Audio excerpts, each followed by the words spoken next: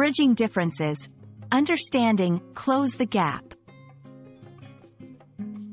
Hello everyone. Today, we're going to dive into a fascinating English phrase, close the gap. This phrase is commonly used in various contexts, and understanding its nuances can really enrich your English language skills. So, let's get started and explore what it means to close the gap. Close the gap primarily means to reduce the distance between 2 points. Imagine two objects far apart. Closing the gap would mean bringing them closer together. This literal understanding is the foundation for more metaphorical uses of the phrase.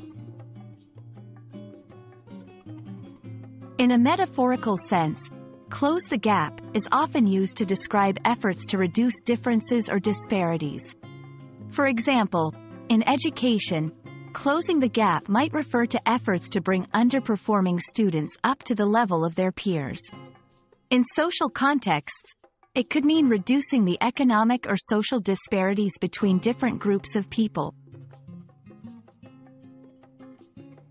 In business, close the gap can refer to strategies aimed at reducing the difference between current performance and desired goals.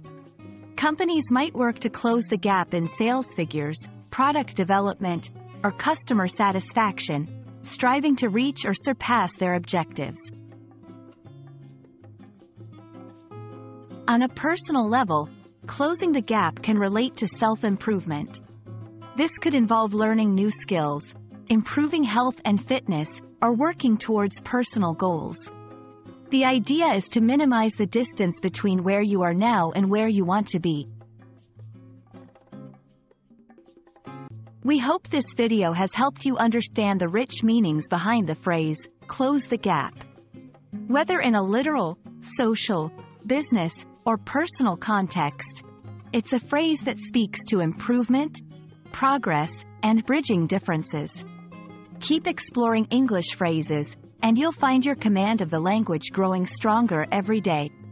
Thanks for watching, and see you in the next video.